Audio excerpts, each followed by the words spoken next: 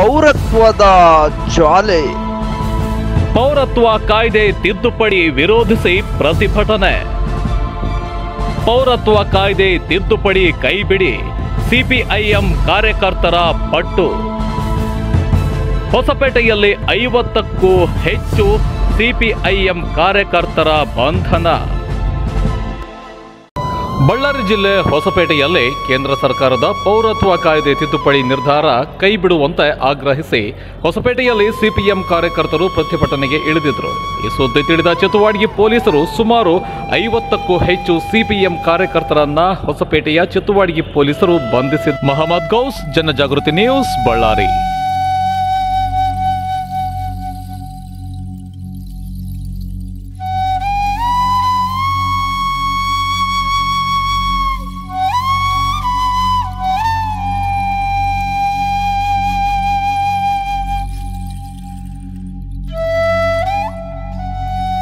Section ಈಗ ಎಷ್ಟು ದಿವಸ ಇದು ಜಾರಿ ಇದೆ ಸರ್ ಇಲ್ಲಿ ಬಳ್ಳಾರಿಯಲ್ಲಿ? ಬಳ್ಳಾರಿ ಜಿಲ್ಲೆಯಲ್ಲಿ ಇವತ್ತು ಬೆಳಿಗ್ಗೆ 19 ಡಿಸೆಂಬರಿಂದ 21 ಡಿಸೆಂಬರ್ಗೆ ರಾತ್ರಿ 9 ಗಂಟೆವರೆಗೆ 144 ರ್ಯಾಂಪ್ ಮಾಡಲಾಗಿದೆ. ಆ ದಿಶೆಯಲ್ಲಿ ನಮ್ಮ ಆಫೀಸರ್ಸ್ ಎಲ್ಲ ಬೆಳಿಗ್ಗೆಯಿಂದ 6 ಗಂಟೆಯಿಂದ ಕಂಟಿನ್ಯೂಸ್ ಆಗಿ ಪೆಟ್ರೋಲಿಂಗ್ ಮಾಡ್ತಾ ಇದ್ದಾರೆ. ಆಮೇಲೆ ಯಾವುದೇ ರೀತಿಯ ಅಹಿತಕರ ಘಟನೆ ಆಗಿಲ್ಲ. ಆಮೇಲೆ ನಮ್ಮ ಸಾಕಷ್ಟು ಸಫಿಷಿಯೆಂಟ್ ಬಂದೋಬಸ್ತು ಆಗಿದೆ. ಒಂದು 1500 ಜನವರೆಗೆ ಎಲ್ಲ ಸ್ಟಾಫ್, ಎಲ್ಲ rank officers, additional SP, DYSP, inspector, PSI ಹಾಗೂ ಕಾನ್ಸ್ಟೇಬಲ್ವರೆಗೆ ಇನ್ಕ್ಲೂಡಿಂಗ್ ಹೋಮ್ ಗಾರ್ಡ್ಸ್ ಎಲ್ರಿಗೂ ನಾವು ಡ್ಯೂಟಿಯಲ್ಲಿ ತೊಗೊಂಡಿದ್ದೀವಿ. 2 KSRP ನಮ್ಮ ಹತ್ರ ಇದೆ ಮತ್ತು 10 DR ಪಾರ್ಟಿಗಳಿದ್ದಾವೆ. ಅವರು ಕೂಡ ಜಿಲ್ಲೆಯ ವಿವಿಧ ಇಂಪಾರ್ಟೆಂಟ್ ಮುಖ್ಯ ಟೌನ್ಸ್ ಏನಿದ್ದಾವೆ, ಹೊಸಪೇಟೆ, ಅಗ್ರಿಬೊಮ್ಮನಹಳ್ಳಿ, ಹಂಪಿ, ಕಂಪ್ಲಿ, ಆಮೇಲೆ ಕುರುಗೋಡು, ಬಳ್ಳಾರಿ, ಸಿರುಗುಪ್ಪ ಎಲ್ಲ ಕಡೆ ನಾವು ಡಿಪ್ಲಾಯ್ಮೆಂಟ್ ಮಾಡಿದ್ದೀವಿ. ಯಾವುದೇ ರೀತಿಯ ಅಹಿತಕರ ಘಟನೆ ಆಗಿಲ್ಲ. ನಮಗೆ ಭರವಸೆ ಇದೆ, ಜನರು ಕೋಆಪ್ರೇಟ್ ಮಾಡ್ತಾರೆ, ಯಾವುದೇ ರೀತಿಯ ಸಮಸ್ಯೆ ಆಗಲಾರ್ದು ನೋಡ್ಕೊಳ್ತೀವಿ. ಸರ್, ಈಗ ಈ ಒಂದು ಹಿನ್ನೆಲೆಯಲ್ಲಿ ಅಂದರೆ 144 ಸೆಕ್ಷನ್ ಹಿನ್ನೆಲೆಯಲ್ಲಿ ಮತ್ತೆ ಯಾರಾದರೂ ಪ್ರೊಟೆಸ್ಟ್ ಮಾಡೋಂಥ ಏನಾದರೂ ಮನವಿ ಪತ್ರವನ್ನು ಕೊಟ್ಟಿದ್ದಾರಾ? ಈಗ ಯಾರು ಮನವಿ ಪತ್ರ ಕೊಟ್ಟಿಲ್ಲ. ಅವ್ರಿಗೆ ವಿವಿಧ ಲೀಡರ್ಸ್ ಏನಿದ್ದಾರೆ ಸಂಘಟನೆಯವ್ರಿಗೆ ಎಲ್ರಿಗೂ ಕೂಡ ನಮ್ಮ ಆಫೀಸರ್ಸು ನಾವು ಕೂಡ ಎಲ್ಲ ಮಾತಾಡಿದ್ದೀವಿ. ಅವರು ಈ ಟೈಮಲ್ಲಿ ಯಾವುದೇ ರೀತಿಯ ಪ್ರೊಟೆಸ್ಟ್ ಮಾಡಲ್ಲ ಅಂತ ಹೇಳಿದ್ದಾರೆ.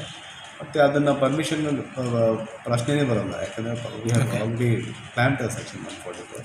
ಓಕೆ. ಸೊ ಆ ದಿಶೆಯಲ್ಲಿ ನಾವು ಸಿಚುವೇಶನ್ ಪೀಸ್ಫುಲ್ ಇದೆ, ಏನು ಸಮಸ್ಯೆ ಇಲ್ಲ. ಸರ್, ಜನರಿಗೆ ಏನು ಸೂಚನೆ ಕೊಡ್ತಾ ಇದ್ದಾರೆ ಸರ್? ಈಗ 144 ಸೆಕ್ಷನ್ ಅಂತ ಅಂದ ತಕ್ಷಣ 5 ಮಂದಿ ಗುಂಪು ಕಲಿಬಾರ್ದು, ಎಲ್ಲೋ ಗುಂಪಾಗಿ ಹೋಗಬಾರ್ದು, ರಾತ್ರಿ ತಡರಾತ್ರಿವರೆಗೆ ನಾವು ಎಲ್ಲೋ ಗುಂಪು ಇರಬಾರ್ದು ಅಂತ ಹೇಳ್ಬಿಟ್ಟು ಒಂದು ಮಾಹಿತಿ ಇರುತ್ತೆ ಸಾಮಾನ್ಯವಾಗಿ. ಸೊ ಏನು ಹೇಳಕ್ಕೆ ಇಷ್ಟಪಡ್ತಾರೆ ಸರ್ ಸಾರ್ವಜನಿಕರಿಗೆ? ಸಾರ್ವಜನಿಕರು ಇದನ್ನು, ಈ ಒಂದು ಕಾನೂನು ಸುವ್ಯವಸ್ಥೆ ಬಹಳ ಮುಖ್ಯವಾದುದು ನಮಗೆಲ್ರಿಗೂ ಕೂಡ.